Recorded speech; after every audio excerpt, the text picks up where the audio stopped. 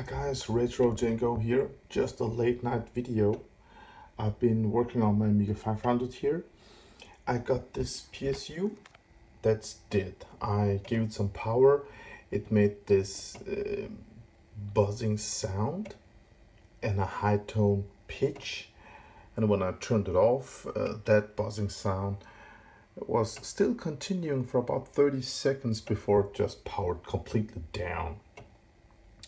So I measured it and 12 volt was okay, but the 5 volt was, yeah, glitchy. So I checked it out and yeah, it's 30 years old, guys. So what to do? It's an old PSU. But when stuff like that happens, don't throw it out. What you're going to do is actually you're just gonna cut everything out and you're just gonna get a brand new PC PSU and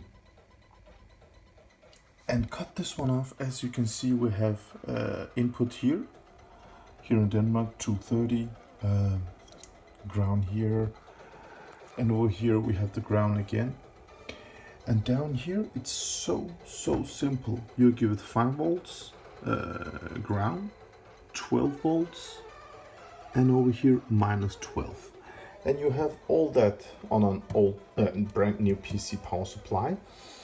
The only thing you have to do is take the green wire that's in all of these and ground it. That means when you turn this one on, it will just power on. And when you do that, so now just have an empty box. This is going to be used for a actually this is going to be a case for a Raspberry Pi arcade project that I'm thinking about. And now I have used the Amiga's own power cable here. This is going to be thrown out, and I have got a brand new PC PSU that gives, you know, quality power for the Amiga 500, and it works, guys. It works fine. So when your power supply dies, do stuff like this.